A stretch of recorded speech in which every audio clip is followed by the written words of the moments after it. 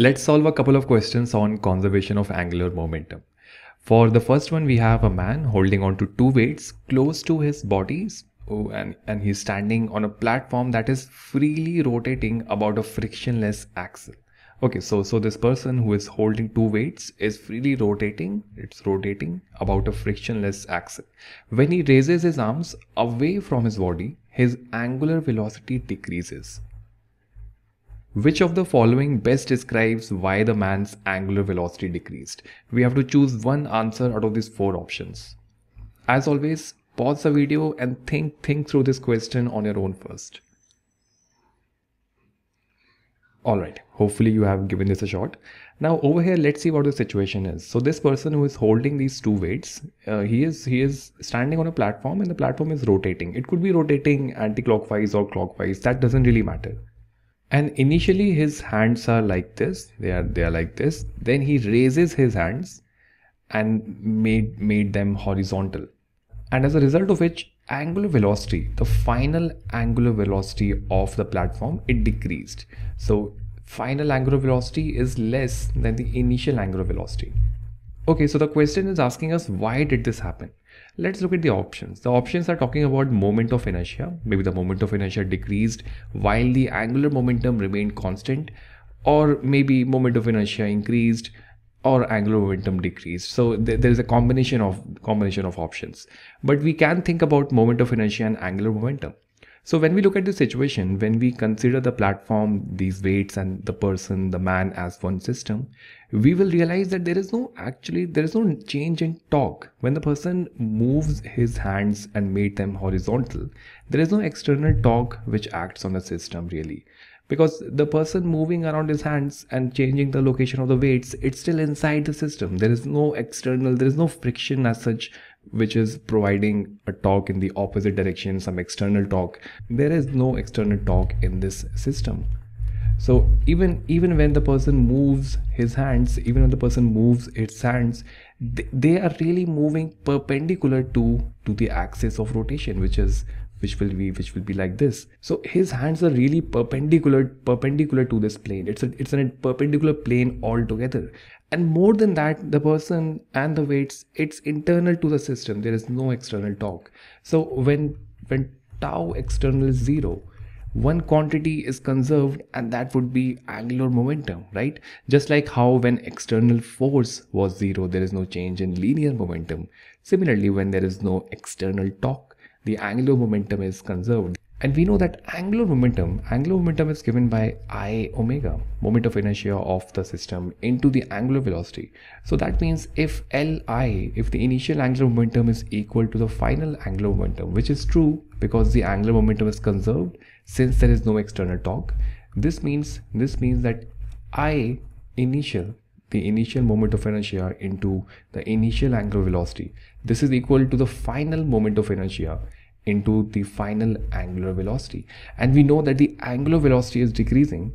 Omega f is less than omega I, which means for this relation to hold true, if omega I is increasing and omega f is decreasing, for this relation to hold true, the initial moment of inertia, it must be less, right, compared to the final moment of inertia, so that the equality is maintained and both the sides are equal to each other.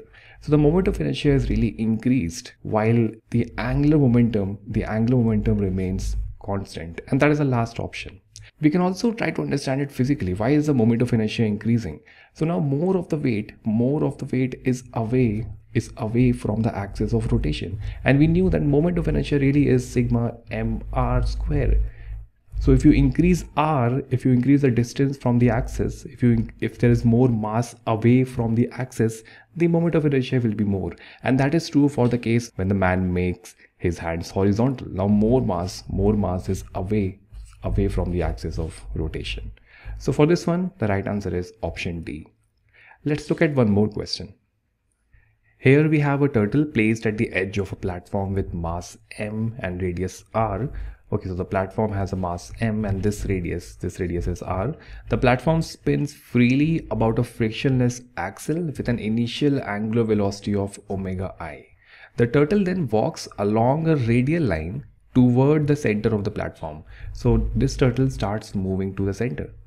When the turtle arrives at the center, the platform has a final angular velocity of omega f. And the question is to figure out the relationship between omega f and omega I.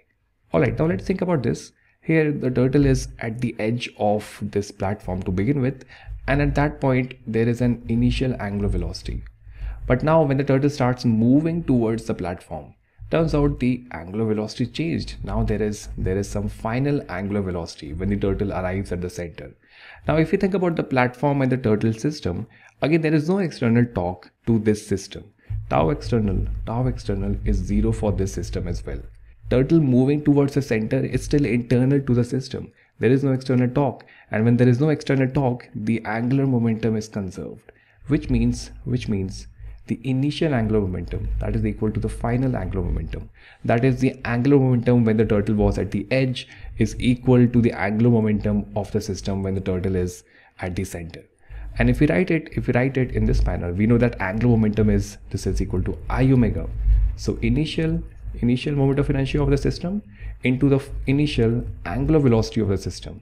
This is equal to the final moment of inertia of the system into the final angular velocity of this platform. Now we need to think about the relationship between omega f and omega I, but for that we will really be able to do that only if we know the relationship between the moment of inertia, the initial moment of inertia of the system, and the final moment of inertia of the system. So initially when there is this platform and the turtle is at the edge, there is some moment of inertia, right? There is mass, there is an axis of rotation. There's an axis of rotation which goes through the center. But when now the turtle starts moving towards the center, there is some mass which is of the turtle that is moving towards the axis of rotation. And we know that moment of inertia was really given by sigma m r square. So if there is more mass that is moving towards the axis of the rotation, this r will decrease, because this r was always a distance from the axis of rotation. And if more mass is concentrated around the axis, which will happen when the turtle is near the center, the moment of inertia of the system will decrease. So final moment of inertia, that's really less than the initial moment of inertia. This is less and this is more. So now for the equality to be maintained, for the angular momentum to be conserved, omega f has to be more. It has to be more than omega I. So that means the right answer is the first option. The final angular velocity has to be more than the initial angular velocity, so that the initial angular momentum of the system is equal to the final angular momentum of the system. Alright, you can try more questions from this exercise in the lesson, and if you're watching on YouTube, do check out the exercise link which is added in the description.